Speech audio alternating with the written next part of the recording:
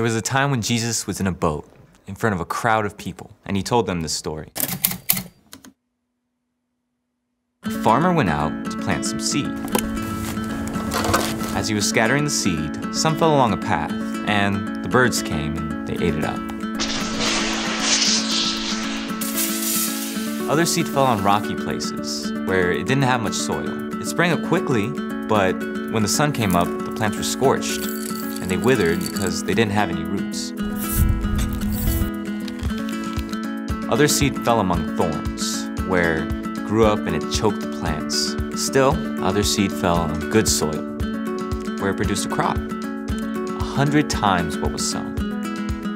The disciples came up to him and asked, "Why do you speak to the people in parables?" He replied, "Listen then to what the parable of the sower means.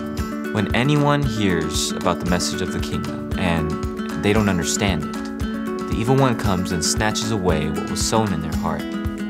This is the seed that was sown along the path. The one who receives the seed that fell on rocky places is the person who hears the word and at once receives it with joy.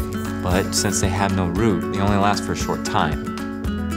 When trouble or persecution come because of the word, they quickly fall away.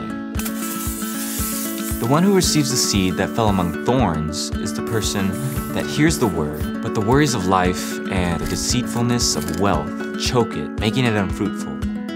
But the one who receives the seed that fell among good soil is the person that hears the word and understands it.